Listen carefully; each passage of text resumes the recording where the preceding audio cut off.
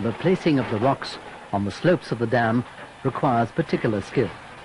In the course of time, the local excavator operators have got so familiar with their vehicle that they can move its arm almost as deftly as if it were their own.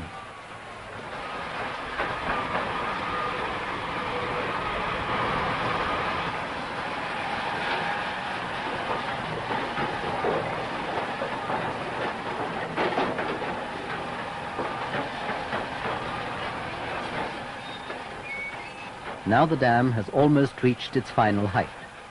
Work has also been going on around the clock on the spillway running along the side of the valley at one end of the dam.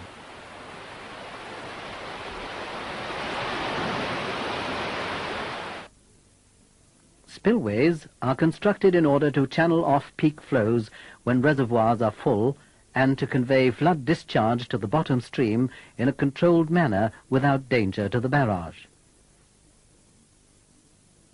Normally, the 3 steel weir gates of the spillway are closed, but if the water level rises beyond a predetermined height, they're opened and the flood discharge is diverted down the chute and over the flip bucket, the maximum flow being 8,000 cubic meters per second.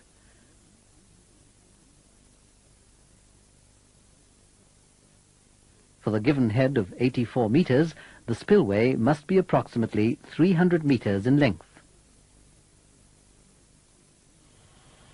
When the spillway is in operation, the flood water pounding down the chutes and flip bucket reaches flow velocities of up to 120 kilometers per hour, making it absolutely essential that the highest quality concrete be used for all the surfaces with which the water comes into contact.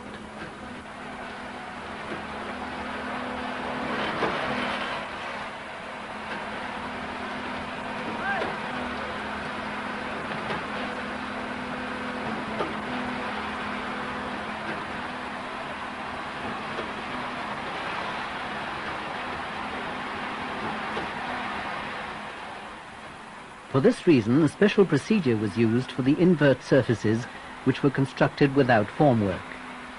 After the placement, spreading and compaction of the concrete, the fresh concrete was dehydrated with the help of vacuum matting. The water was then pumped off and carried away in pipes.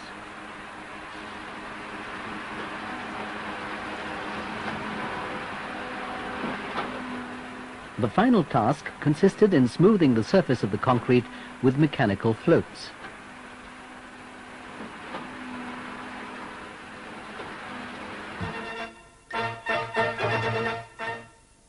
The piers are the load-bearing elements of the weir. They are 41 meters in height from top to foundation.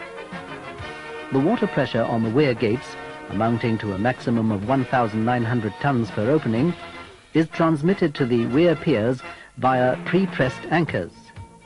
Dividag strand tendons, which had been pre-stressed with the help of big pre-stressing jacks, were used for this purpose. The weir is opened and closed by means of 3 steel segment gates, each with an internal cross-section of approximately 15 by 17 meters.